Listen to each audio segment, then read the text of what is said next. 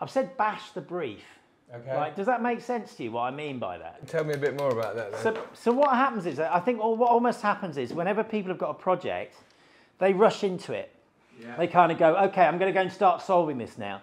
But what you've got to do is you've got to take the time to pick apart.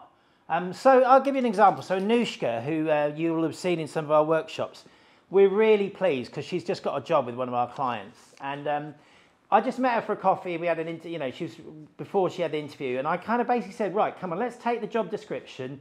Let's look through all of these little bits. Let's pull out some of the key nuggets and insights.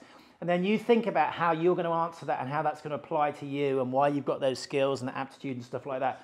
And that was kind of bashing the brief. We were pulling it apart. What do they want? What are they looking for? How can you match your skills to what they need? How can you show your kind of like your emotional intelligence and your resilience and that kind of stuff?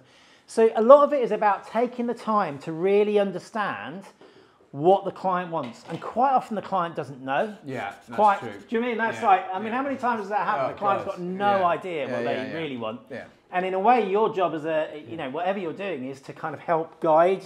Yeah. Do you know what I mean? It's like, and that's when the job often goes wrong, isn't it? When the brief hasn't been really tested. Yeah. Well, you've got to manage the outcomes and the expectancies, definitely. But often the client will have an expectancy but no outcome, I guess, if that makes any sense. Yeah. So I just think, whatever you're doing, whether it's a school project, whether it's a project you've been given through work or whatever, get in there, take half an hour, get a pen, get a highlighter, just take it apart. What do they want? I'll tell you that one of the best questions is, what does success look like? Yes. Do you mean? Like, that is such a big question. What does success look like?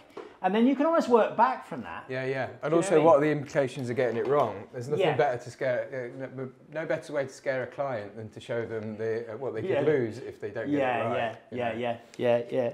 So in a good way. in a good way. Yeah, no, I mean, no, totally.